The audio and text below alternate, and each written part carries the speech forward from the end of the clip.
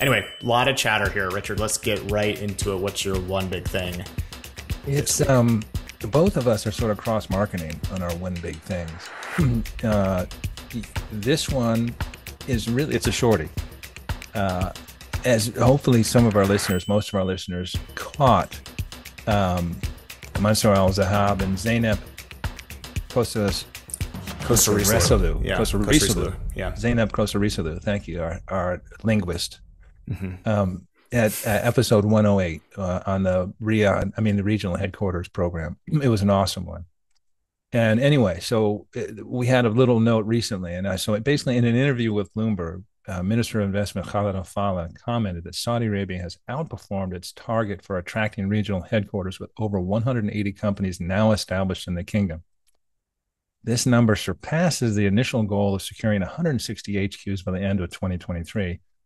Al-Falih added that, quote, the rate is picking up to the tune of 10 companies per week that are being licensed in Saudi Arabia, and they are being provided with a good set of incentives, unquote.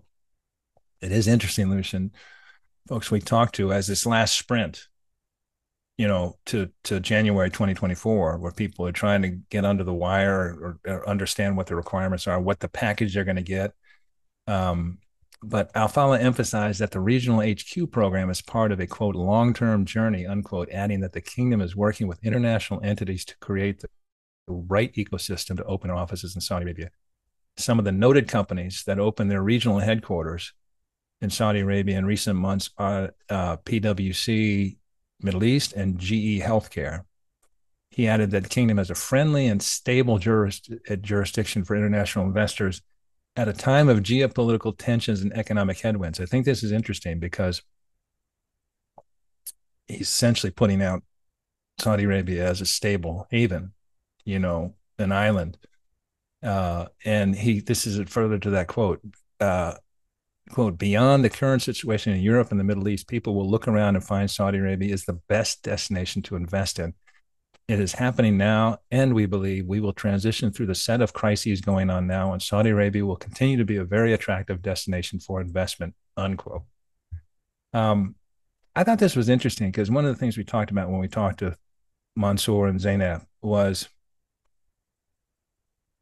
the RHQ was first mooted in 2019.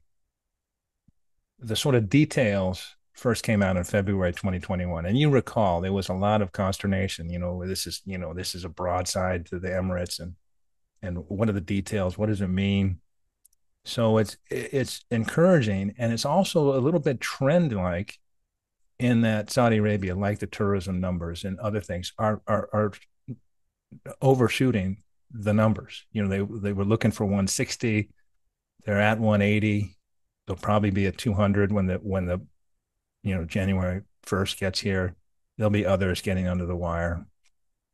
But this is really important in terms of their interest in becoming a center of business. And, these regional HQs are in place because they want to be jobs generators. They want to be talent attractors. And they're getting together a nice critical mass of significant players, significant multinational corporations that have decided, okay, we'll make this leap. And they've done it, they've offered incentives and that sort of thing. So one of the interesting things about it is, so for example, and I think there's probably a whole slew, when somebody goes in to negotiate, there's probably a whole slew of possible incentives. I mean, at least two known ones is that you can be exempt from Saudization. And there'll be refinements of this, but in terms of doing business, you obviously want to Saudaize, you want locals, but if you can do that organically and not by mandate, that's a terrific advantage. There's also, in terms of attracting people, is that you can get premium residency status for executives, another big bonus. So I think there's they put out a lot of incentives, but we're seeing, and that's why this Khalid Al-Falih comment was notable. We're seeing that the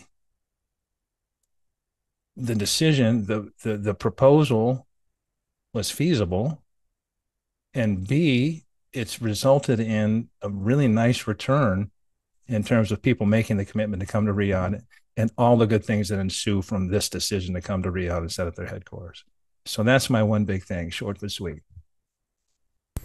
And it's a good one. It's a big thing going on in Saudi Arabia right now. And, it's interesting because it's not really surprising, at least for me, Richard, and I won't speak for you, but it's not really surprising that it's having a very positive effect because if you're the Saudi government, if you're authorities in Saudi Arabia, you're saying, why are we giving away these government contracts that are tremendously lucrative to organizations that are based in Dubai and are hiring people in Dubai that are taking that flight over? And I've done it a few times in the past few months where you're leaving Saudi Arabia Thursday evening and you're getting on the flight to Dubai. And I just happen to be on that flight and it's all dudes in westernized suits going home for the weekend. It's like Saudi Arabia does not want that. And they don't want these government contracts to go to companies that are doing that. So for Saudi Arabia, it makes a lot of sense. For the companies, it makes a lot of sense because we're talking about a lot of money. We're talking about government contracts that are lucrative, that are huge. So they're going to go where the money is. And, the quality of life issues that people questioned at the beginning, oh, well, is it going to be as good as living in Dubai or is it going to be as good as living somewhere else? And, as in Riyadh, well, Saudi Arabia is working on that. There's so much more to do in Saudi Arabia. There's so many places to eat. The quality of life is improving every day. Schools are improving every day. But have they caught up to Dubai? No. But if you're the corporation, you're going to say, hey guys, you have a job because we're working on this contract. And honestly, it also saves us money and time and productivity. You guys are going to be where you are working on this contract in Saudi Arabia.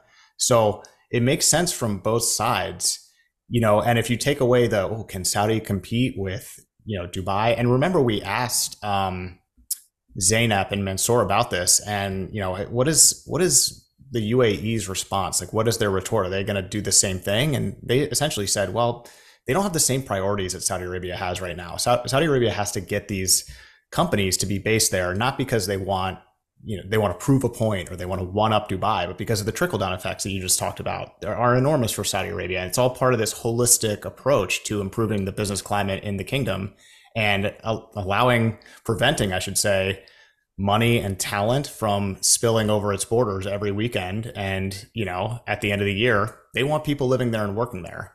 So it's a really important topic. It's a good one, big thing. And I like the way you couch that, and you sort of holistic, and it's good for everybody. I sort of see it as a virtuous cycle in the sense that Saudi Arabia put it out there. And then the pushback is, well, what about restaurants, schools, blah, blah, blah, all the things that make our quality of life really attractive in the Emirates. And so in order to support the regional HQ, and I'm not saying it was the result of it, but you can see it working in tandem. Then they go about, they've been promoting restaurants, entertainment, working on schools, simple things like premium residencies, like being able to use your international driver's license for the first year, all these things that they're going, okay, if we want regional HQ to be a success, which we do, we need to eliminate some of these sort of perhaps seemingly minor but real obstacles to people's quality of life and making the decision to come here and bring their families. So you get a nice push-pull, I think. And I think one of the things that Saudi has done a good job almost in every one of their initiatives, as far as I can tell, is they've taken feedback and they've adapted regulations and requirements based on good quality feedback.